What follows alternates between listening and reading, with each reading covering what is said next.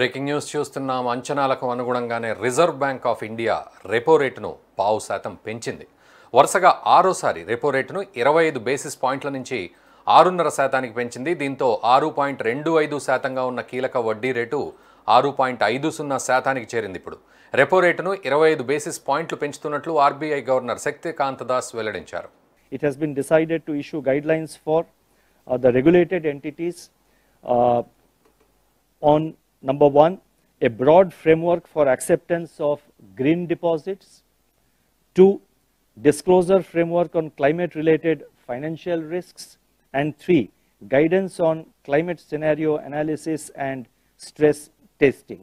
So these measures together will ensure that our financial system also starts developing, starts building in the forces of resilience to withstand any possibility or any possible emergence of vulnerability to climate change. And I think these measures are quite timely. These are the first set of measures. There are a few other measures which will follow in due course. But for the time being, we are announcing these 3 measures. ద్రవ్య విధాన ప్రకటనను RBI governor Shaktikanta Das ప్రకటించారు. 3 ఏళ్ల నుంచి ప్రపంచవ్యాప్తంగా అనిశ్చితితో కూడిన పరిస్థితులు ఉన్నాయన్నారు.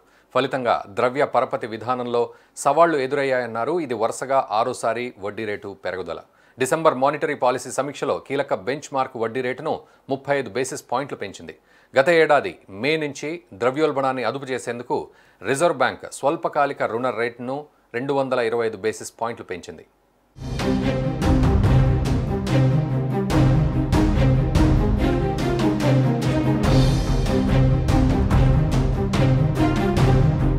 ఒకవైపు ముంచుకొస్తున్న ఆర్థిక మాంద్యానికి తోడు వడ్డీ రేట్లు కూడా ఇలా పెరగడంతో సామాన్యులపై తీవ్ర ప్రభావం పడే అవకాశం కనిపిస్తోంది.